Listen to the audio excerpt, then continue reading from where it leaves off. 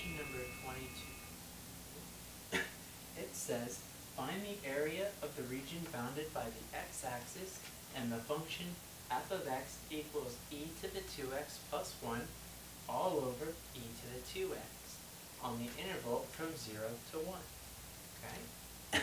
So, when it says find the area of the region, that just means find the integral of it.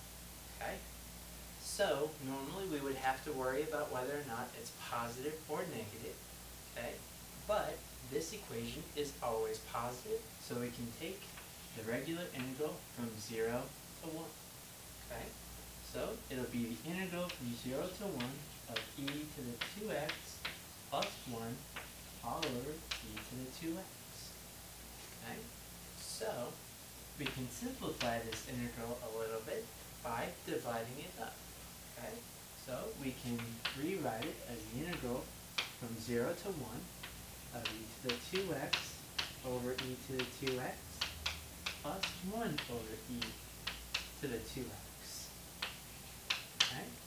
So as we see, e to the 2x over e to the 2x cancel out, and our integral will become 0 to 1 of 1 plus, okay, we can move the e to the 2x up to the numerator and have a negative exponent. Okay? So our final integral is 0 to 1 of 1 plus e to the negative 2x. Okay?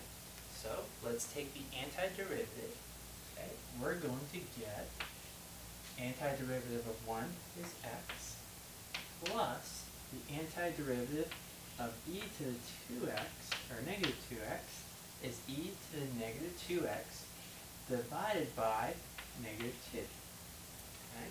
Because we have to divide by whatever in front of the x term. Okay? So that'll be from 0 to 1. Okay? So it simplifies to x minus e to the negative 2x over 2. Okay? So now we just have to use the fundamental theorem of calculus. Okay? So plug in the upper limit, subtract when we plug in the lower. Okay? So we're going to get 1 minus e to the negative 2 over 2 when we plug in 1 minus, plug in 0, we get 0 minus e to the 0 over 2. Okay? So this will simplify to 1 minus 1 over 2e squared. Okay? Distribute the negative sign, we'll get negative, negative, plus. So plus e to the 0 is 1. 1 over 2. Okay? So we can add the 1 and the 1/2, and we will get 3 over 2 minus 1 over 2e squared. Okay? And that is answer choice B.